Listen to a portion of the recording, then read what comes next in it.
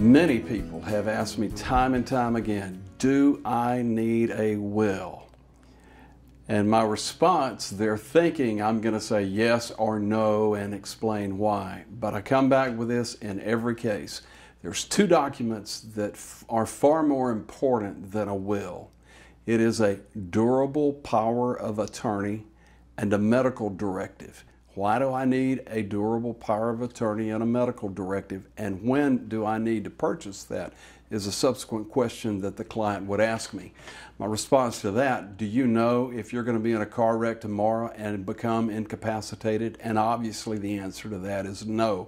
So I think that's a document not driven by age nor gender, but it's a document that everyone should have now. For instance, if you become incapacitated through an accident in a car wreck, and you have a durable power of attorney, whoever has that authority, and they have been given that authority through that signed, notarized document, they can make business decisions for you.